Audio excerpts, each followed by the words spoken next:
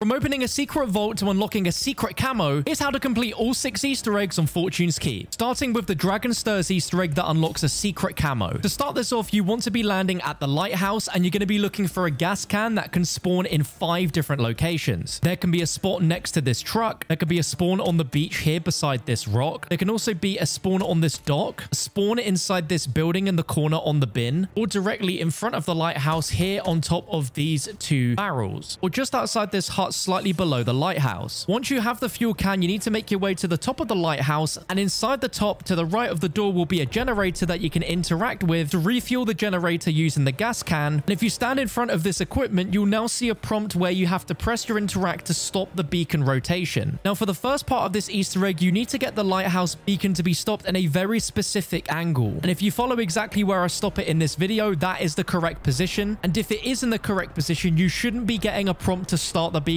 rotation anymore. And if it is in the correct position, you should also see a yellow beam going through the actual light itself. And if it matches how you see in the video, then we can move on to the next step. And for the second part, we now need to go to 3 different locations around the map. The first being slightly left of the lighthouse on the overview map, and it's going to be this building here, where just in front of it, you'll see this lookout section with a sightseeing binocular. You need to go up to the binocular and melee it, and it's going to drop a mysterious item that you need to pick up. Once you've picked it up, turn around and head back up and climb to the top of the nearby building. And on top of the roof, if you come to this object, there will be a prompt to place down the shard. And if the lighthouse beam is in the correct position, you'll notice that the shard will reflect the lighthouse beam perfectly from the lighthouse, and it should now be beaming over towards the winery. If you don't see this, then you're going to need to adjust the lighthouse beam. But once it's reflecting off this first shard, we can then head over to the winery, and you'll want to head over to the next sightseeing binoculars, which is just in front of the winery here. Just melee it, pick up the mysterious item, and we'll now need to climb up the vines on the left side of the church roof to get all the way to the top, where we can now place down our second shard. And as you see, that shard should now be reflecting the beam over towards the terraces area of the map. So you now want to head specifically over to this marker here, just slightly left of the main terraces POI marker. And on this sightseeing balcony, you'll notice the sightseeing binoculars. So melee it, pick up the mysterious shard, and you'll then turn around to enter a big building marked as the gatehouse. And you'll need to make your way to the rooftop by taking up the zip. And on the rooftop, you'll see the bird's nest to place down the final shard. And you'll then see the Dragon Stirs pop up on your screen, and you'll start to see fireworks emerge from the keep, including the firework of a flying dragon. And you'll then unlock the secret Crimson Wyrm event camo. This is how it looks on the BP50. I don't think it's a bad looking camo. Let's now move on to the Cursed Skull Easter egg, which will get you a guaranteed Wonder Waffle DG2. To start this Easter egg, you need to land at this tower in the overlook section right in the bottom left of the map. Now, between the top floor and the middle floor, there is a ladder, and in between that ladder climb, there is a secret room with a boarded off door which needs to be destroyed with a piece of lethal equipment. As long as it's explosive, such as a Semtex, a C4, or frag grenade, that should do the trick. And if you climb halfway up the ladder, you'll now be able to enter the secret room, where at the back of the room is a table with a cursed relic item, and that is the Cursed Skull. Now, the moment you pick it up, it's going to redeploy you without you being able to deploy your parachute, and you are now cursed by the skull. And in order to lift the curse and complete the Easter egg,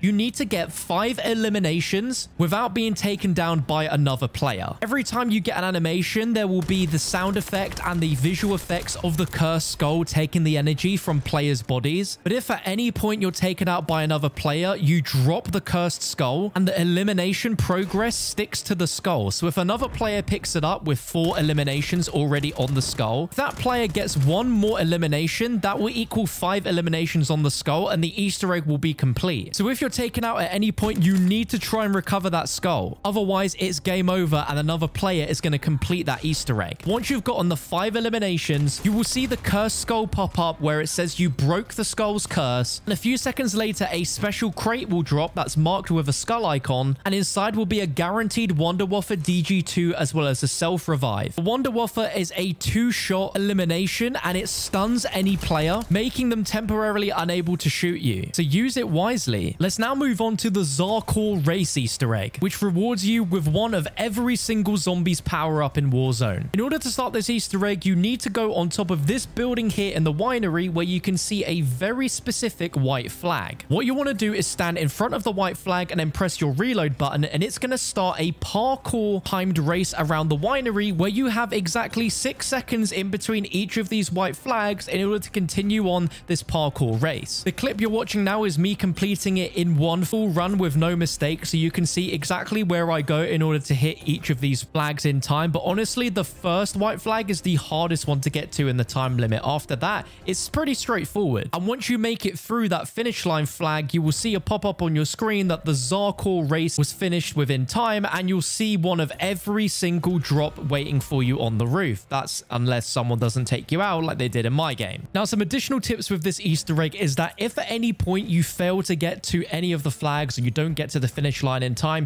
you can simply restart the Easter egg by just going back up to the white flag on that tower, interacting with it with your reload button, and attempting it again. But what's really interesting is that this Easter egg can actually be done multiple times, and that includes you if you've already done this Easter egg in your current game. Once it's been completed once and it's completed for a second time, instead of spawning all 7 power-ups, it's just going to spawn a smaller amount of the power-ups. But upon completion, the white flag is there again above the tower, so this can be reattempted and completed by multiple players within one single match. Let's now move on to the Golden Vault Easter egg. To get to the vault, you're going to need to go to the Keep POI, and in the courtyard, there'll be these doors that lead you into a room with a throne at the back. On either side of the throne is going to be a interactable light, and both of these need to be interacted with to light them up. Once you've done that, you need to go onto the throne itself and crouch, and you'll notice that the circular floor in the middle of the room will crumble to form a staircase that will lead you down into the area where the Golden Vault is. But you'll notice that the vault door isn't open straight away. And just like upstairs, there are going to be torches all around the room. Now, every single game, there is a specific order in which torches need to be lit to open the vault. And to find that out, you need to go and look for a piece of equipment in the room, such as a Molotov or a thermite, and you want to throw it directly at the vault door itself. Once the effects of the lethal have disappeared, you'll notice that some of the circles on the vault's door will be glowing red. And each of these circles correlates to a position of a torch in that room that needs to be lit. There are 4 torches on each side of the room, so you simply need to match the doors so the positions that are glowing are the only ones that have a torch on. The rest need to be snuffed. Once you've lit all the correct torches, you will see flames burst out of the top of the door. It will slowly open, and once you enter the vault, there will be a pop-up across every player in the game saying fortune favors the brave. The crate closest to the vault door will have your loadout weapons upon opening. There will also be a golden shotgun balanced against the edge there, and there's also a golden LMG and quite a few rare loot chests which will contain cash, kill streaks. And when you finish looting and want to exit the vault, you simply need to head to the right, and there'll be a secret tunnel that leads you straight back into the bottom floor of the keep. Let's now move on to how to do the bank vault Easter egg. And out of all of them, this might be the most frustrating because it is very RNG based. To do this Easter egg, you're going to need to land at the town POI, and you're going to need to find 3 electric drills. Now, there are at least 6 different locations for where you can find an electric drill spawn in the town area. And on screen is an overview map of the known spawns for these drills thanks to Warzone TacMap.online, and I will leave that link down below in the description, as when more drill spawns are found, they'll be updated on this website's map. There can be a location here on this roof, a spawn location here, a spawn location right here, a spawn location there, a spawn location there, and a potential spawn location there. Once you've gotten all 3 drills, you want to make your way to this bank building here, which is slightly north in the town. Head up the stairs, and as you can see, we have a locked room here. But if we climb in here and go under this table,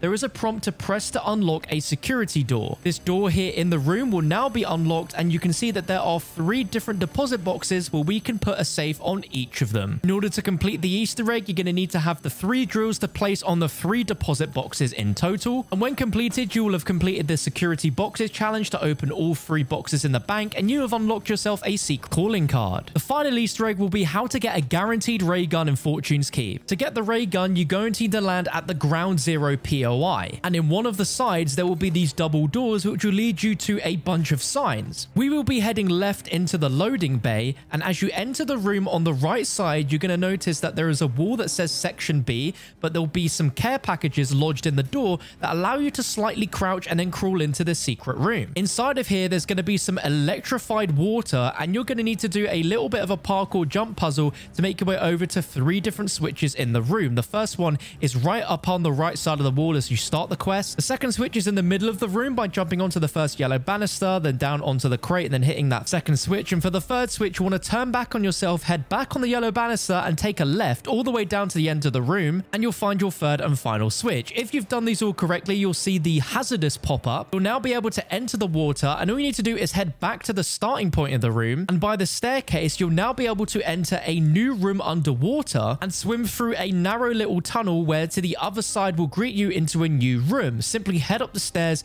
go over into the room, and on the table, you will find the ray gun wonder weapon just waiting for you. And that's all 6 Easter eggs. If this helped, be sure to like and subscribe for more.